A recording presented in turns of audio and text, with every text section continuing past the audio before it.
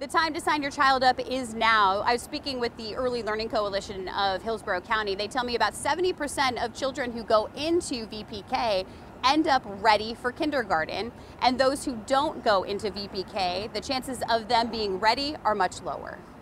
The past year for 5-year-old Vincent Colon has been really transformative. I mean, VPK has been amazing for him. It's 180 degrees change for him, to be honest. No amount of change can take away the embarrassment a kid feels when their parent gushes about them. Oh, I'm the most proud parent in the world. I mean, we've been checking his progress in the 3 evaluations that they get throughout the year, at the beginning, midterm, and then at the end of the year, and he progressed awesomely. Did you catch the palm to the face? No, but really, Vincent's parents say his personality has blossomed.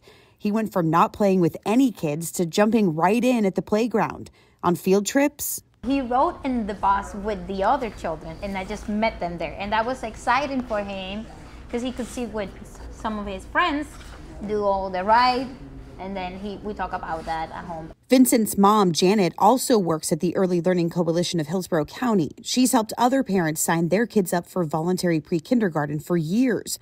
Going through the experience with Vincent has proved to her family it works. We struggled at the beginning with homework. So he had no idea what homework was, or he had no idea how to spell his name, how to write it out. So now he knows all the things. So he started identifying. When we got out, he's like, "Look, this is me. This is my initial, my letter." VPK is free to any child that's 4 years old in the state of Florida.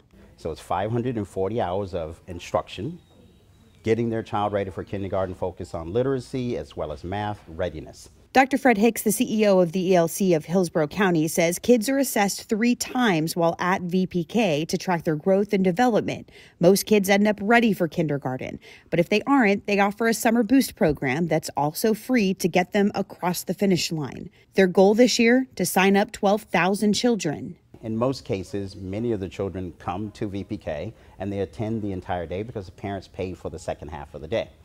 Some parents don't choose to do that. You still have the option of picking your child up after their VPK instruction.